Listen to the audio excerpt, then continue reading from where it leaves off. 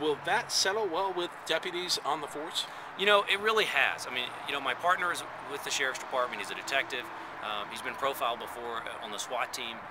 So the sheriff's department has really embraced us because we're cops and not because of anything that we are individually. We have one of the most diverse fields of people running. We have obviously one of the most diverse communities in New Mexico, and that's why we chose to come here.